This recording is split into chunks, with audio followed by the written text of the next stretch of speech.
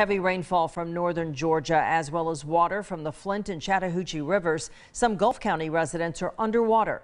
With several road closures, search and rescue staff have been helping residents to get to their homes. News 13's Madeline Bierster tells us why the flooding could last for a while. Search and rescue staff say that all of the low-lying areas in Gulf County are completely flooded over. They are only allowing residents through to their homes.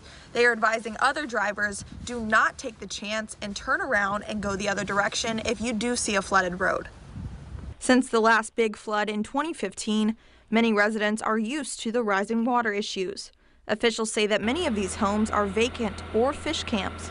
Search and rescue staff are helping keep looters out of the evacuated homes by patrolling the water and monitoring who can enter the area. Helping out the community more than anything. You know, we carry people in and out on the trucks, whatever we need to do, medicine, food, water. Officials are trying to figure out how long this could last.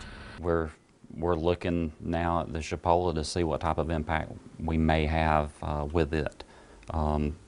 The river's falling at Bluntstown. That's a good thing.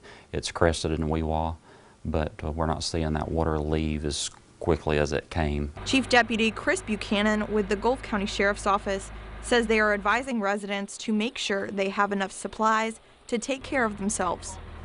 Monitor those forecasts and make decisions, for themselves to protect their property and their families. Make sure they have supplies on hand. Officials say the flooding could last anywhere from 2 to 3 days to even the end of next week. In Gulf County, Madeline Bierster, News 13, Panhandle Strong.